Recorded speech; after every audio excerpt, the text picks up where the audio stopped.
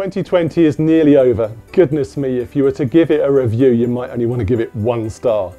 But with Christmas upon us, it does give us a chance to reflect and realise that 2020 did have some positives. I mean, good things, of course. I don't know about you, but working from home certainly meant less commuting and figuring out what to wear each day. For many, it meant more time to exercise, although in my case, a bit more eating and wondering what's left on Netflix. Together we learned to cook new things, develop new skills, and use toilet paper more sparingly.